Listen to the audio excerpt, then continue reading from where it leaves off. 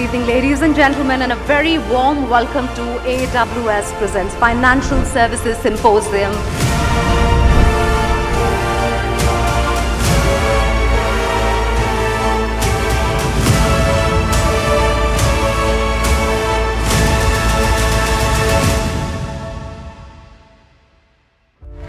Pleasure to invite Kiran Jagannath.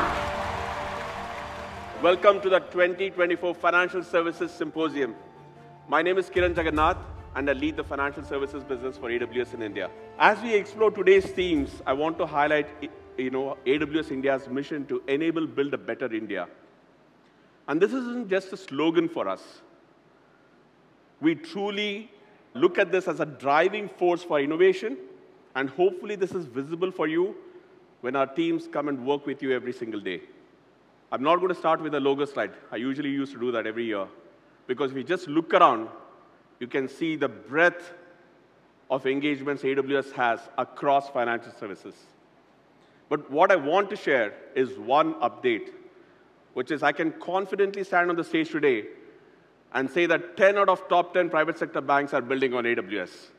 And that's been a significant milestone for us that we're very proud of. And over the last 12 months, we've also been onboarding public sector banks, leverage AWS to drive their innovations on AWS. So we've truly come to a point where cloud is being ubiquitous and solving for many problems across themes that I will share about in just a minute. But like every year, I'm going to start this year as well, sharing some broad themes in the industry just to set the context for what we're going to talk about for the rest of the evening. In banking, we expect the banking sector's asset book to close at $7 trillion, with MSMEs expecting to contribute 50% of the country's GDP and 60% of its exports. In the same time frame, the fintech industry is expected to reach $20 billion. It'll be interesting to see what happens with credit on UPI, but as you can see on the slide, the expectations are sky high. Please welcome to the stage Head of India Marketing at AWS, Karthik Saturagiri. At Amazon, we look at Mumbai very, very closely. We do our summits here.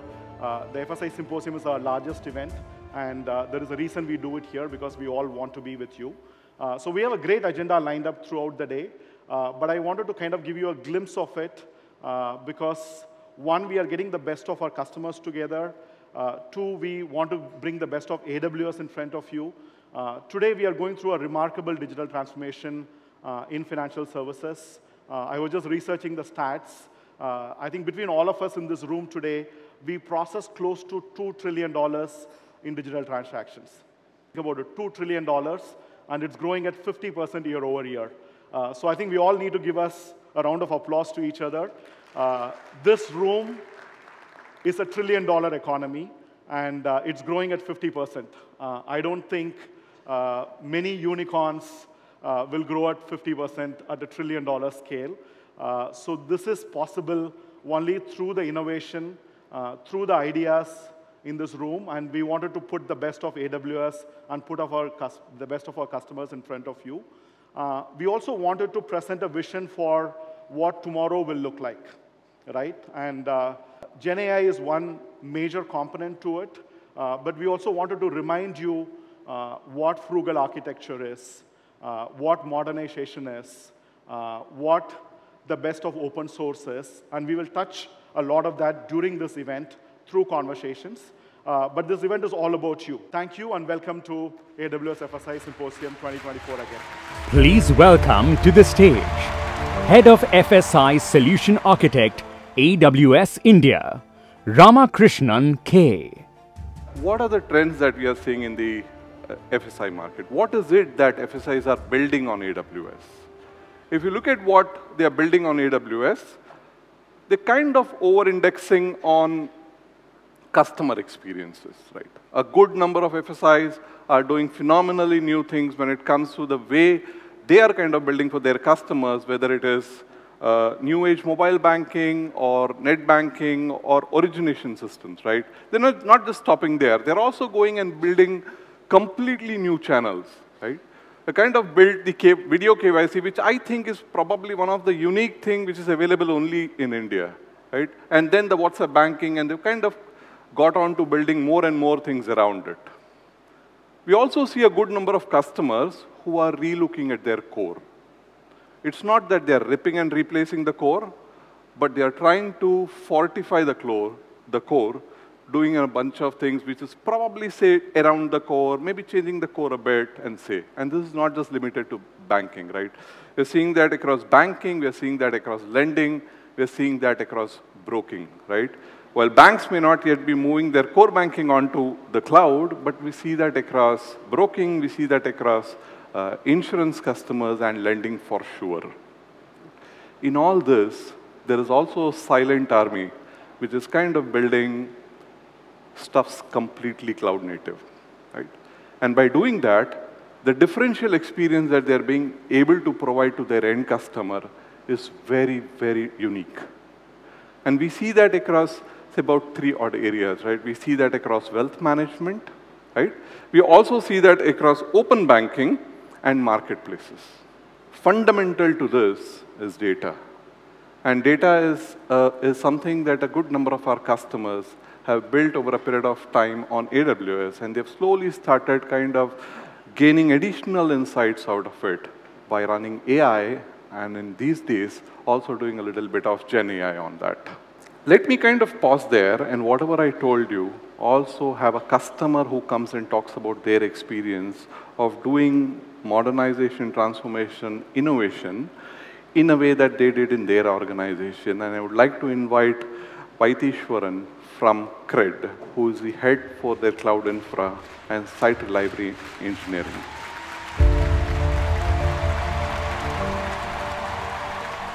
So about CRED, it's a members-only app. It's for the trusted and creditworthy users in India, typically with credit score of 750 plus. And we have quite a lot of products that we sell to this customer base. So we have multiple lines of businesses. So all of these lines of businesses have their own P&L. So how do we attribute cost to each of the line of business, and how do they calculate the P&L? This we achieved using cost categories. We have about 95% accuracy of how we attribute costs to these LOBs. And we also use Trusted Advisor and our good friends at AWS who come us and perform well-architected review on our infrastructure.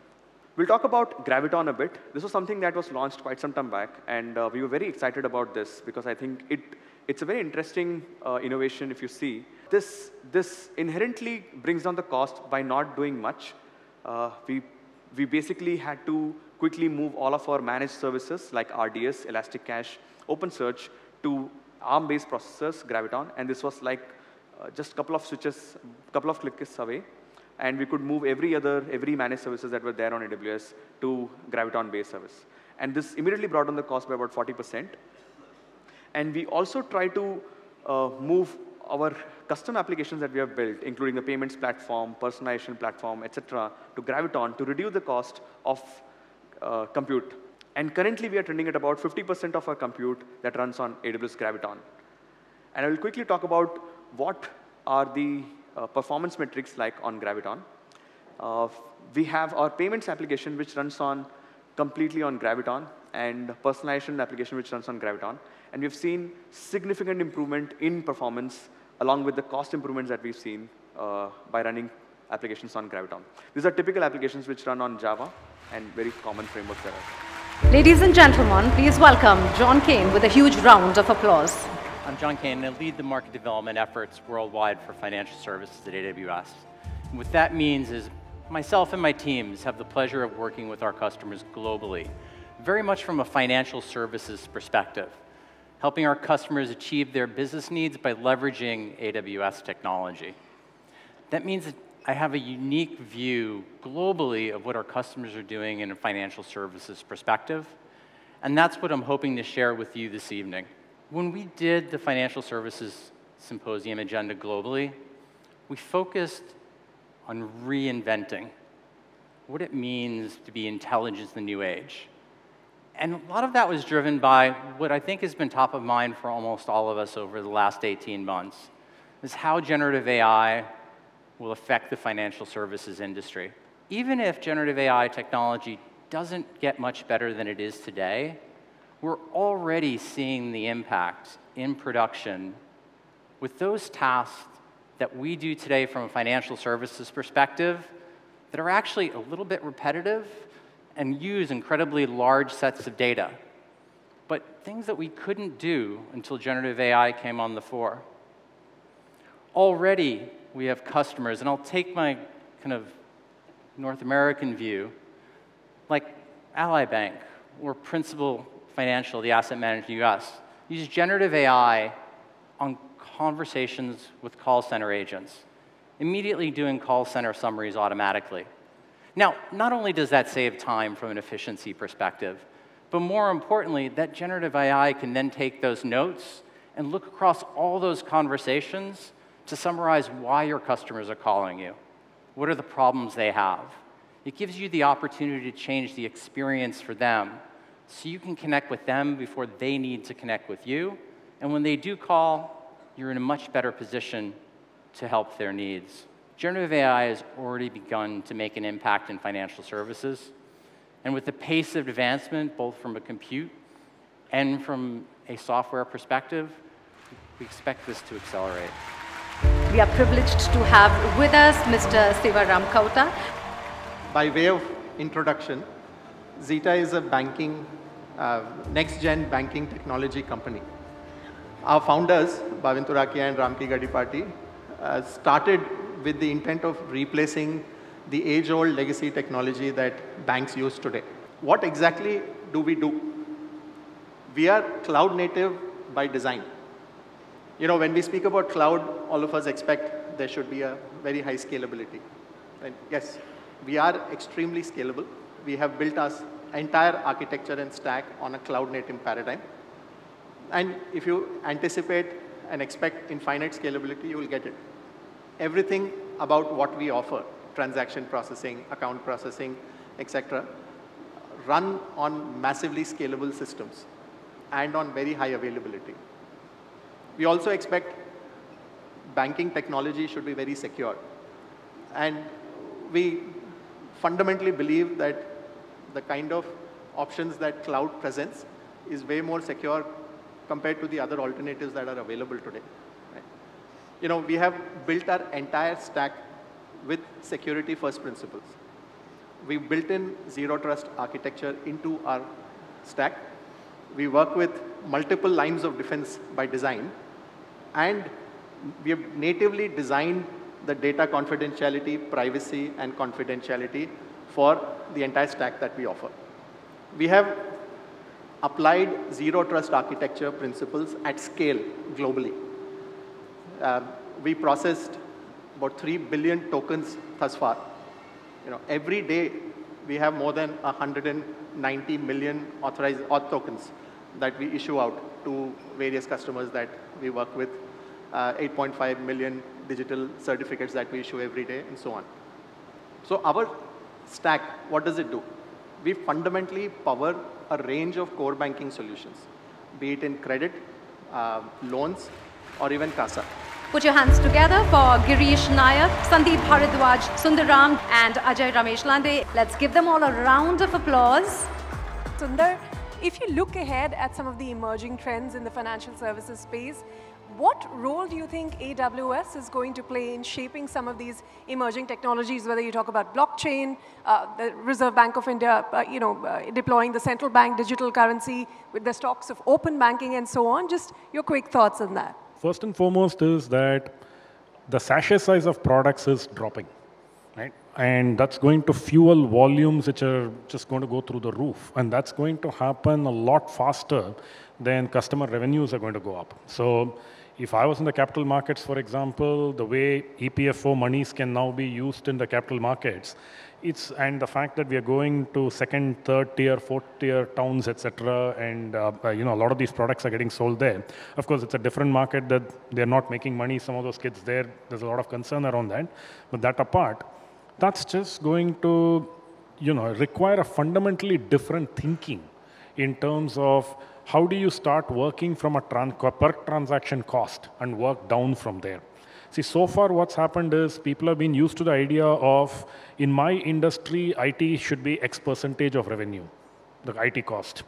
While that thinking was fine when we were in a world which was less prone to change in the older world, whereas in cloud, and especially with the way digitization is progressing, we've got to have a slightly different thinking.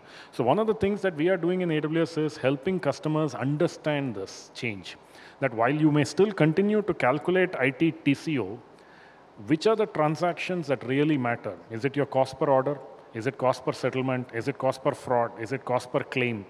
And how do we help you set a target there and then consistently keep helping you pull that down? Because what none of us here can control is the volumes. Because with every new subsegment we get into, etc., the volumes are going to keep increasing. So we can't throttle volumes, but what we can work on is the unit cost. And the unit economics phrase which Sandeep used, which I really liked when we were speaking outside, that's really going to help customers get their hands around how do we even benchmark our costs and how do we keep consistently lowering them. So that is one area. The second is the art of the possible. So today, we are talking to our experts globally. We are talking to our experts in Asia-Pac. We are talking to some of our academics here in India in terms of what's the art of the possible for the industry and how do we bring that to our customers to fuel their thinking, their innovation. And to do that, we don't just bring these ideas. In Amazon, we have this concept of working backwards, which is a very unique Amazon style of taking concepts from from concept to prototype in the shortest possible time. It's a much longer discussion than I can have in a shorter conversation. So for those of you interested, please do contact your nearest Amazon rep. But that is a mechanism by which we help customers take these ideas to fruition in the shortest possible time. So a combination of the tech we are bringing, the unit cost economic model that we are thinking, and the digital innovation approaches like working backwards that we are bringing, that we expect will help our customers truly maximize the value they are getting from cloud. All right. Girish, we can't really talk about future technologies, emerging technologies without talking about generative AI. But tell us, for insurance as a sector, what are the real world use cases? What kind of efficiencies is it bringing in? Or do you think it's still sort of in the hype phase? Obviously, there's a lot of talk and hype about Gen AI, but having said that, there are a lot of use cases that we have put into production, and many of them are not really customer-facing because we don't think right now it's mature enough to put it directly customer-facing for this. But at the back end, there are a lot of places that we're using it for generating efficiency. Couple of examples. One I mentioned on the call center bit where we're using it to summarize calls. The health claims processing, there's a lot of data that we get in terms of the discharge summaries and the bills that the hospitals send us. So Gen AI helps us to kind of summarize what is there in that bill, compare it to the standard treatment guidelines, and then see if the billing is in line with the standard treatment guidelines, and create this whole thing in a jiffy for the doctor to adjudicate on the claim. This kind of solves for pre-processing a lot of stuff which the doctor otherwise used to take, say 10 minutes per claim. That gets pre-processed and brought up to the doctor, and if everything is green, he just marks it for the processing. So that's one of the use cases. In terms of the backend, in terms of development, developers are making good use of this, and I mentioned our modernization program. A lot of it in the last year has been sped up using Gen AI co-pilots for transforming old code to new code. I mean, that's supremely efficient out there. I mean, some of the tasks we wouldn't have undertaken in terms of transforming very, very legacy, applications written 15 years ago, which are really the core of your system, but you don't really want to touch that code because you really don't know what is there. Moving around a new platform, almost 70% of the work can be done by Gen AI, and then you kind of, the developers and work on top of it. Great amount of efficiency in that sort of use case. Sure. And I think one innovative place where we're using Gen AI is marketing. We've already, last year we had our first marketing campaign entirely generated by GenAI. Our marketing team uses GenAI a lot for creating creatives and films. So you find use cases in all sorts of spheres, not necessarily just the insurance part, but development and marketing as well. Sure. Sandeep, quick thoughts. We're running out of time.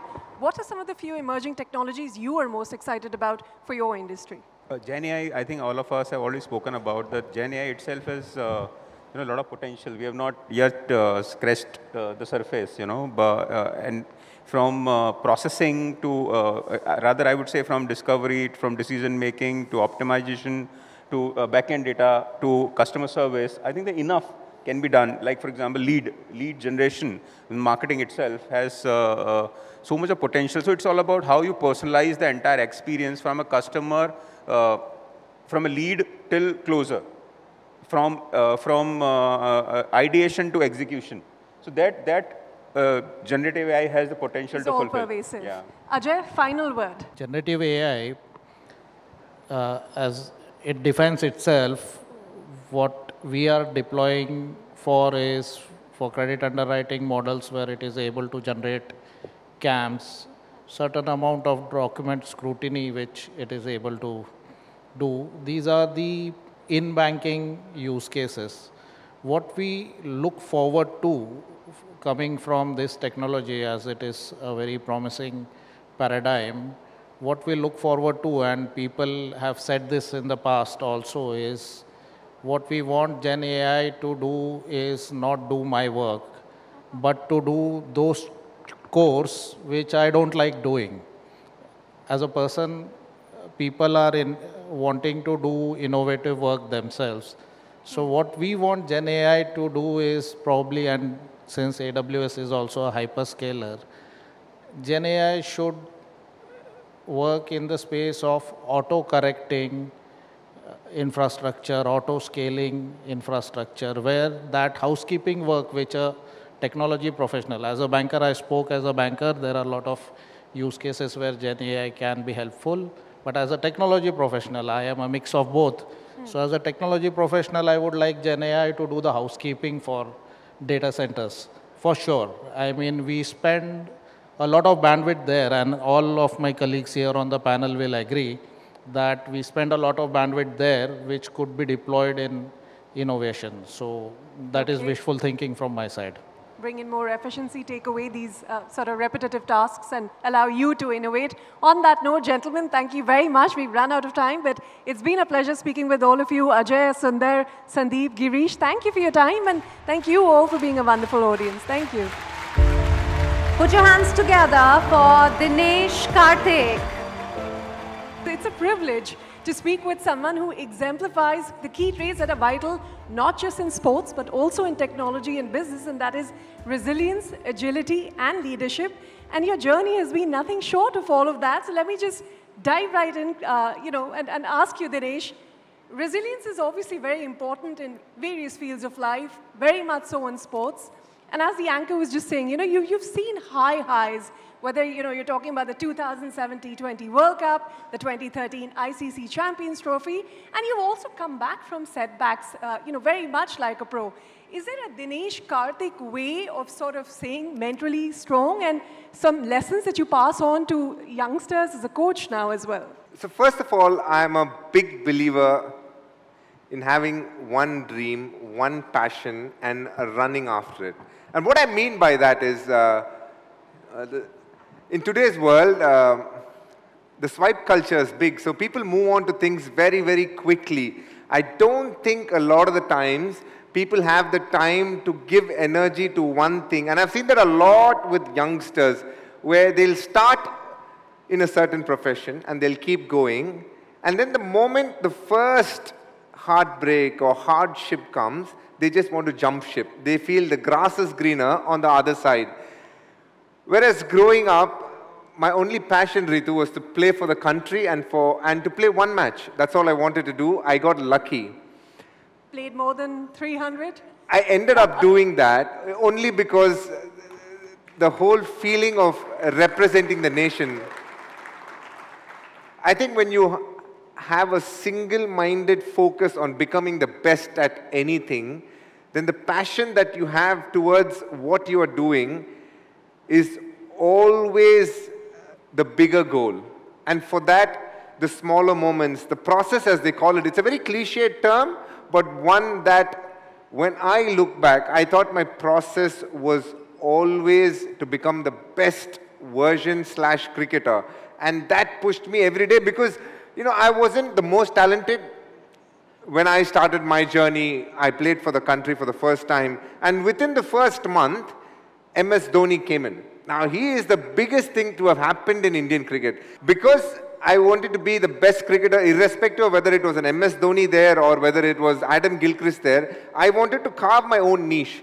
So I constantly prepared. MS Dhoni became the wicketkeeper. I became the opening batsman. Gambhir came as the opening batsman. I became the finisher. So I just found ways to be part of the team. But most importantly, the resilience that you speak about was one of my greatest strengths because I was always like water in a balloon. If you give one poke, I'll come out of that. You give another one, I'll come out of that. I found ways to get out and give the freedom to do whatever I could well. And that, I believe, is one of my strengths, to make the best use of whatever is available.